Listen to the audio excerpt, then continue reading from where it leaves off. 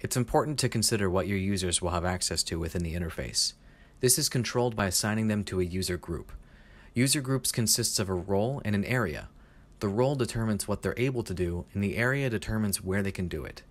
We'll start by creating a role. From the menu, click the Permissions button and select Add Role. From the pop-up, give the role a name and tick all the permissions you'd like its members to have. This list is very granular, allowing for fully customizable user types. Once you've created a role, navigate to the User Groups tab at the top of the page and click the Add Group button. Assign the group a name and select the role that you've just created. We'll then add an area that we'd like this group to have access to. If the Inherit box is ticked, members will also have access to the corresponding sub-areas. In the module linked below, we'll bind a user to one of these groups.